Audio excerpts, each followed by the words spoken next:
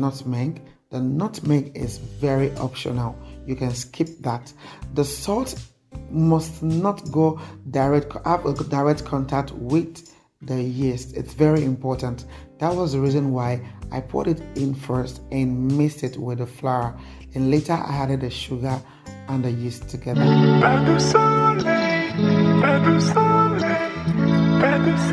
I am using the Pan Angeli products of the yeast. That is the product I use for all my bakings. They've got actually the best products here in Italy. There I later added my vanilla aroma. Any aroma of your choice is very fine. If it's the liquid one you're using, I would advise you add it to the wet ingredients that I will be setting in a moment. So these are the wet ingredients. I'm going to just go breaking one egg into the cup, and I'll mix it with the evaporated milk and just whisk it together.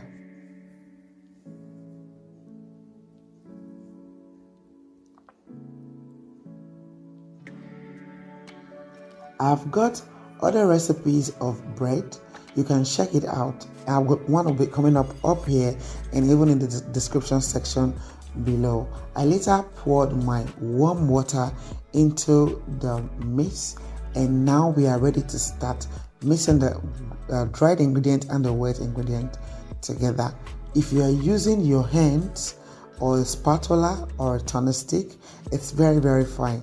The same thing, mix your dried ingredients separately, mix the wet one separately, then later add the wet one into the dried one, and use your hands, your hand mixer, your turning stick, your spatula, anything you want to use is very fine.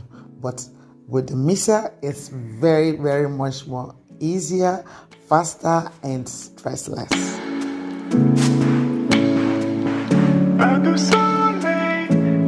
So this has been working now for like 3 to 5 minutes, and when I saw that the dough has already formed, because I'm using all-purpose flour, I started putting in the butter.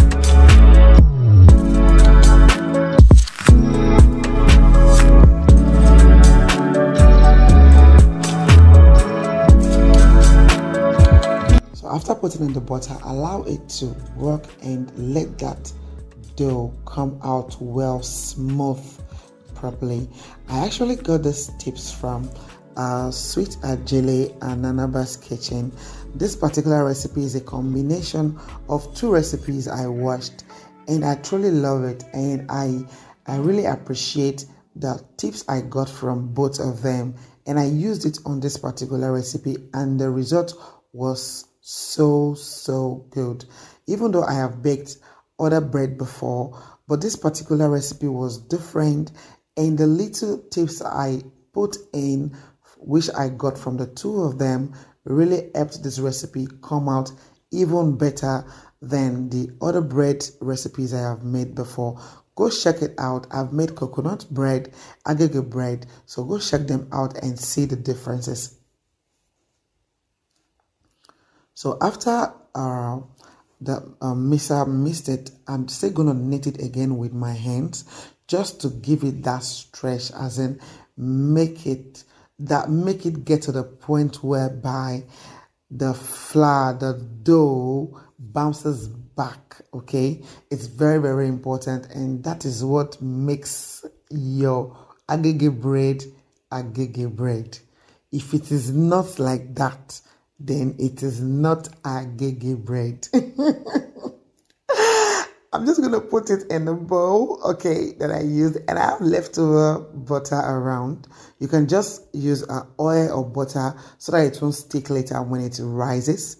Okay, I'm just gonna rub it around and cover it with a plastic and leave it to rise for like 1 hour. So, have you liked this video yet? Do you like what you're seeing? Please do smash on the like button, and I really appreciate it. That would make me to do more videos. So as you can see, it has tripled in size, and I'm just gonna punch the air out and start dividing it into 3 to make my bread. And if this is the first time of passing across my channel or seeing my video, you are very welcome to my channel. Please consider subscribing. Click on the notification button so that you'll be notified whenever I upload a new video on this channel. I'm a godly lifestyle. I do recipes.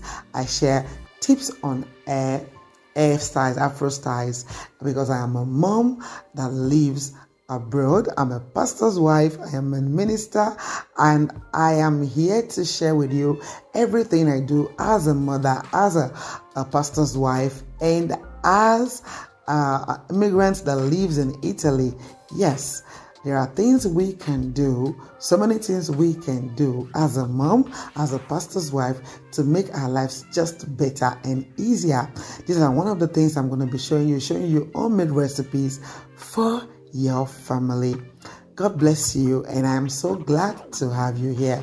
And for my returning subscribers, thank you so much for always coming by. I so much appreciate you.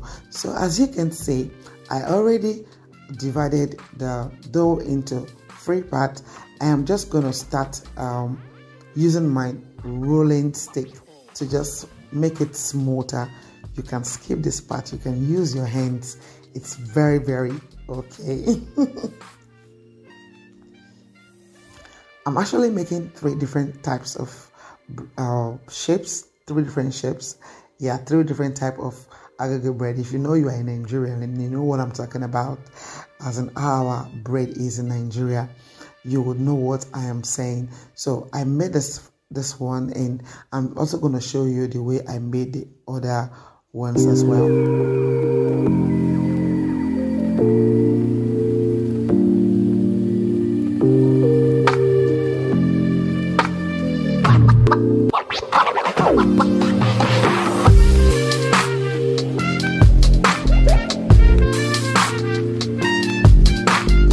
Do let me know in the comment section which of the sizes you prefer, which of the shapes you prefer.